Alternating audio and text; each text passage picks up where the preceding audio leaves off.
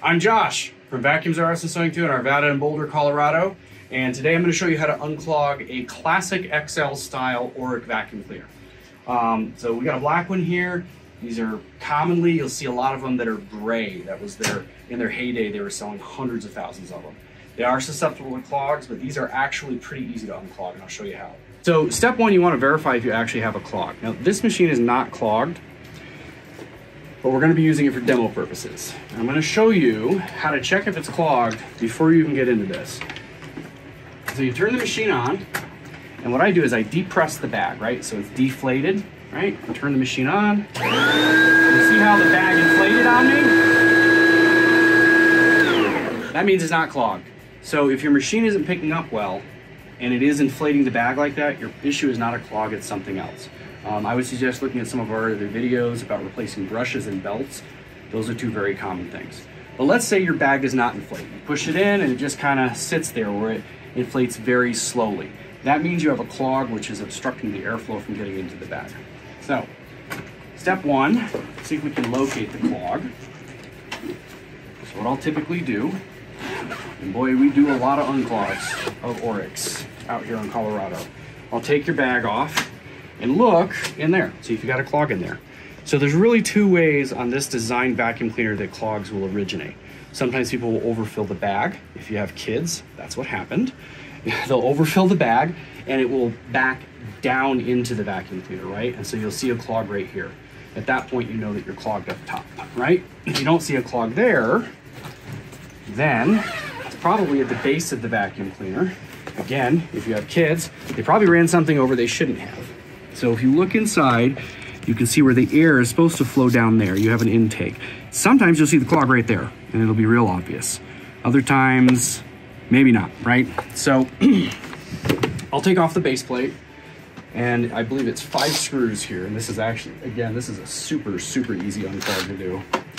1, 2, 3, 4, 5. So now on XL style vacuum cleaners, there's 3 screws right here which hold in your squeegee right here. We only have 2 screws. This customer was very helpful and they started removing screws for us before they brought it in. Don't do that. So it is missing a screw. These you don't need to take out. You take out the 1, 2, 3, 4, 5, and then this plate will pop right out. And we're inside here. So there's a really short intake here. If you have a clog, it could potentially be here. Now at this point, you can actually see straight into it. If you pop the brush out like that, you can absolutely see if there's a clog in there. If there is, there are only 3 screws that hold the motor and this intake in. You'll need to loosen those 3 screws. On this machine, it's one of the newer Orecks. The older Orecks, these screws are Phillips heads, super easy. On the newer Orecks, they actually use a Torx bit. That's a T20. Yeah, it's a T20. It's that star shape. You can get it from a hardware store. But the size that you're looking for is T20. It stands for Torx. So I'm going to pull out 1, 2, 3 screws. And so now, like, kind of this whole assembly is going to just kind of come up just like that.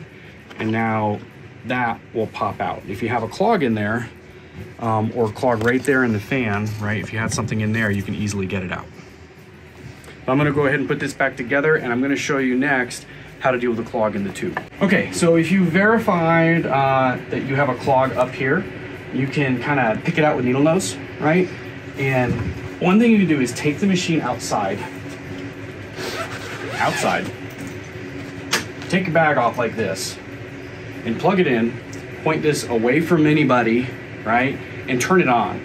So by removing the restriction that the bag provides, you sometimes can just get these things to shoot their clog. And I warn you, it will shoot 15 or 20 feet, right? So take it outside, point it out at the yard where it's not gonna hurt anybody, plug it in, and you may very well be able to kind of pick out the clog right here, turn it on, and it'll shoot out.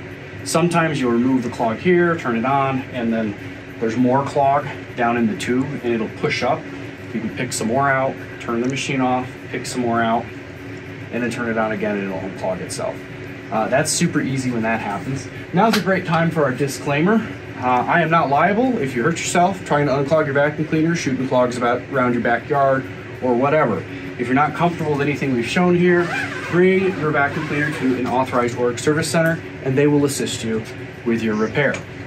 Now, say you do have a clog in the tube, you've picked it out with the needle nose, it's still in there, it's not coming out. This actually comes apart super easy. So you have a ring down here and you have a ring up here. You can twist that ring, bring it up. You'll see there's a little gasket right here as well. I can bring that up and that'll hold that up there. Typically the bag down here will connect somehow to the base. On this, I've got a little springy hooky thingy right there. I can unhook that, and now the whole thing will come off, and I can actually get directly into the tube. The tube is also connected at the top up here. I can unscrew that. Again, there's a gasket, and then the tube will come off, and I can look through it and see that it is not clogged. Now, that's how you unclog an Oreck XL. It's pretty simple. I mean, honestly, when people bring these into our stores clogged, pretty much anybody in the store is going to have that thing unclogged in about 5 minutes on the front bench for them and have them ready to go.